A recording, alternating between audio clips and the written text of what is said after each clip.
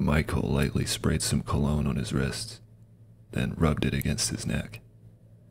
Not too much, he whispered to himself.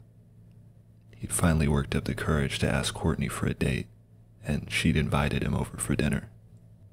He was ecstatic and excited to get to know her. He wanted to be at his best. He finished buttoning his shirt, grabbed his keys, and left his apartment. Michael sent a text to Courtney explaining that he just departed and would be there soon.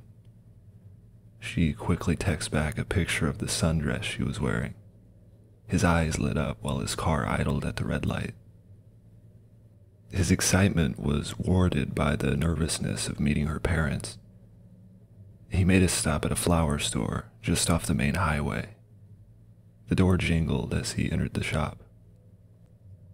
Exploring the aisles, he had no idea what would be an appropriate selection for the first date. Roses, he thought to himself. No, that's way too forward. He peers around as he steps over to the front desk to ask for some assistance. "Hi there, ma'am. Do you have any recommendations for a first date? I'm meeting her parents and I'm a bit lost in here," Michael said. A sweet older woman came out from the back room, interrupting his inquiry with the clerk. "Young man, I've got just the arrangement." She waddles out from behind the counter and disappears into a side pocket of the store. When she returned, she was holding 2 bouquets of tulips, one yellow and pink and the other white. "Parrot tulips for your lovebird," she said. Michael and the clerk laughed and smiled at her as she handed him the arrangement. "And the white ones?" he asked. "Oh, you can't forget these, sir," the old woman said. "Lady tulips. Mama's gonna love these." That's a great idea. Michael didn't think about the brownie points with Courtney's parents. After purchasing the flowers and thanking the florist, he drove the rest of the way to Courtney's house. He pulled into her driveway and he noted their lovely home. Courtney was on the front porch, kicking her feet back and forth as she sat in the swing. He got out of his car as she made her way down the steps, grabbing the flowers while he closed his door. She smiled so big when she saw the flowers, pacing towards him a bit faster as she stared. "You look so handsome," she said, lifting the bouquet under her nose. Her parents emerged from the house while they made their way up the stairs. Michael gave the white tulips to her mom and shook her father's hand. "A real gentleman," the dad barked out. They all smiled as he patted him on the back and welcomed him inside. "Dinner should be ready soon," her mom called out.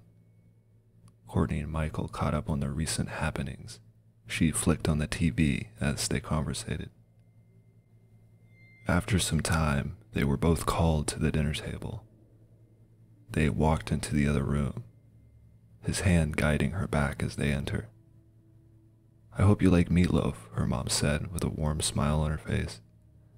The spread looked amazing, and they all started chowing down. They made casual conversation about the usual boyfriend inquiries when there's a knock at the door. The father looks up as if puzzled. "Ah, crap, today's Tuesday, isn't it?" Her mother looks up. "Excuse us for a moment. You two enjoy." I look toward the front door as her father answers it. He opens the door, and a man with a large crate that has holes drilled into the sides gives the father a document to sign for the shipping. He then opens a nearby closet and rolls out a dolly. He tips the crate upward and slides the dolly under, then wheels it into another room, his wife following closely behind him. The parents return long after Michael and Courtney finish eating. The father grabs some bottles of wine. "Got anywhere to be?" He smiles, his face still wet with sweat from moving the crate as he offers Michael a drink. As the day comes to an end, the parents get a bit too drunk and go upstairs to turn in for the night. Michael and Courtney watch movies on the couch, still finishing off the last bottle of wine. Courtney leans over and tells him how she enjoyed the night, that she could tell her parents really liked him. She dozes off minutes later while the movie plays on. Michael continues drinking, watching the movie as he reflects on the night. While the movie ends and fades into silence, he begins hearing a knocking sound. It wasn't a loud sound, but he feels the vibrations of it in his shoes. He looks around and gets up, making sure not to alarm Courtney. Michael paces over to the front room, looks out the window for anyone that might be trying to get in. After seeing that the porch is void of company, he stands still so he can better pinpoint the noise. The sounds lead him to a back room. He spots a door on the far side of the room, where the hard beating sounds were louder. Michael slowly opens the door, where the beating sounds ring out. It's the entrance to their basement. He lightly paces down the stairs, opens another door that still has locks on the outside. As the door slowly parted from the door frame, he sees many large cages, all empty. One of the cages has a massive bed sheet over it. He can hear the beating echo out from the walls of the basement.